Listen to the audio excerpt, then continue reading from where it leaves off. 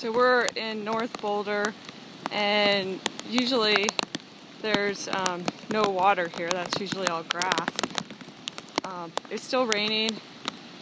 This is a running path that's covered over by just a ton of water. It looks like a creek right now.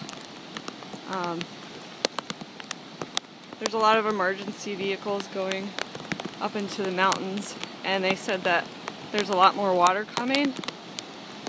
So it's going to get worse with the flooding.